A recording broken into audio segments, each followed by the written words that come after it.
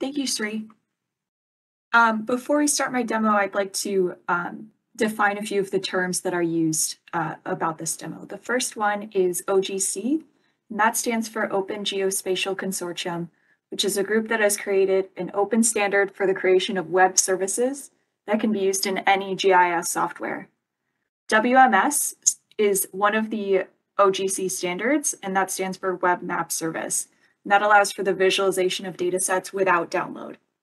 The eGIS portal has web map services available that correspond to the ArcGIS image services, and more will be introduced in the future.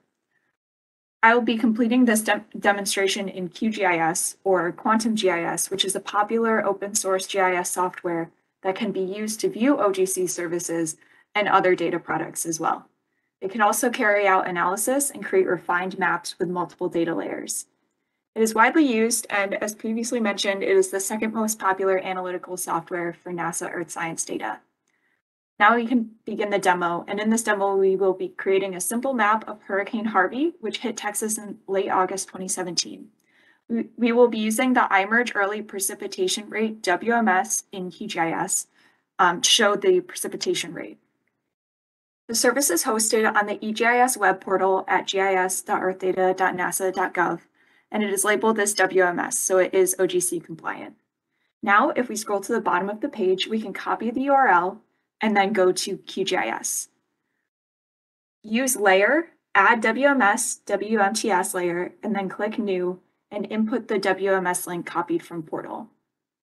This can also be named and will create a service connection that is saved in the browser pane on the left, and you will be able to access it in the future without having to add the URL again.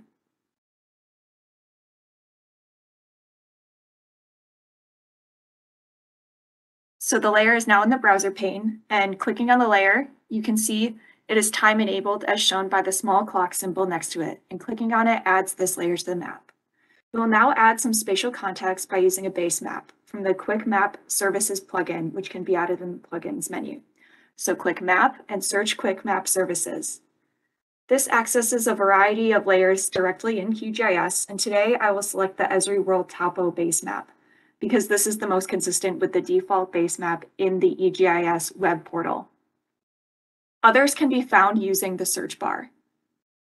This WMS is time enabled and can produce animations. Dates and times can be input at the top under the clock menu. Today I will be using the dates 8/24 to 8/28/2017, and I will also select a daily time interval.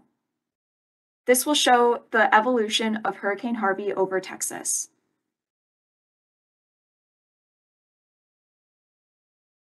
We can watch the animation.